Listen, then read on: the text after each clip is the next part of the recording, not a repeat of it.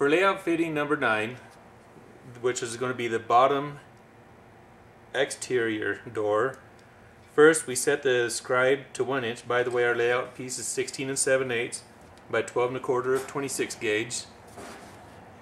With the scribe set at 1 inch, make your mark, reset it to 1 1/8. Make your mark again on the sides and top. Reset it to 2 1/4. Once again, this is going to be almost exactly, in fact it's exactly the same as the bottom door. The only difference is the size of the metal that you start off with. So at the 2 1/4, once again just mark it over to the 1 inch and then cut it out.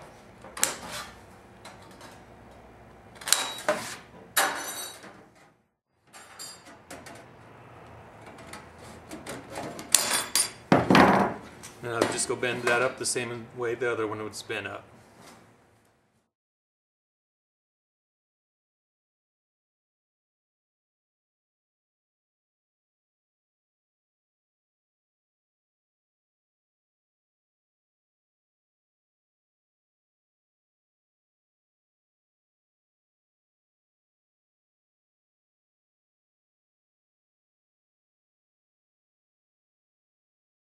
I went ahead and skipped the details on the rest of the build-up on the bottom door because it's just the same as the top, like I'd said, and no use putting you through all that.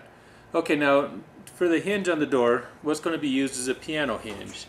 This one right here happens to be 1 inch from outside to outside, and all we need to do is cut the piano hinge to the size of the door,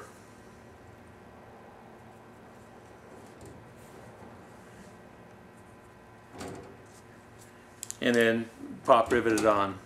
And this, since the door dimensions are 9 inches and 10 inches, then that's the size of piano hinge you'll need, is 19 inches worth, or if you have to track something down that's 18 inches, then just split the difference.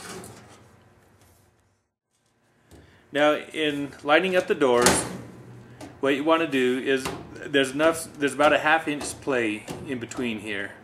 And so you'll want to put it right about in the middle, and with these doors you don't want them to accidentally hit, and so space them just a little bit. Right here I'm at about 1/4 of an inch.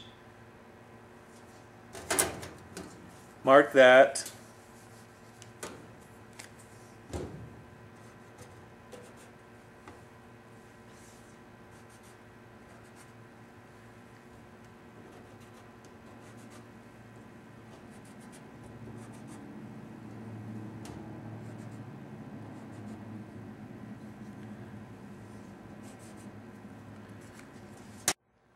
To start off with the piano hinge, in mounting it, it's easier to mount it on the door first.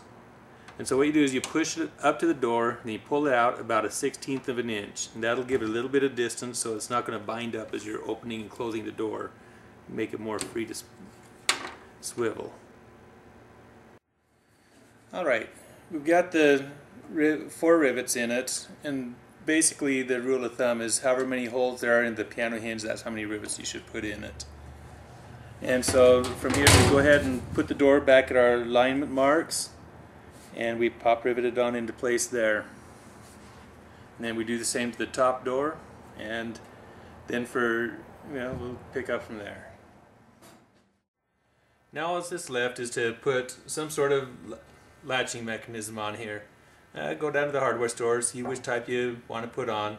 There's a lot of different ways of doing it, but from here, there's only one last thing to be aware of, and that is that if you're going to be putting this on some sort of surface that's scratchable, such as linoleum or a tent floor or anything that's going to be prone to scratching, then you'll want to put some 2x4s under here.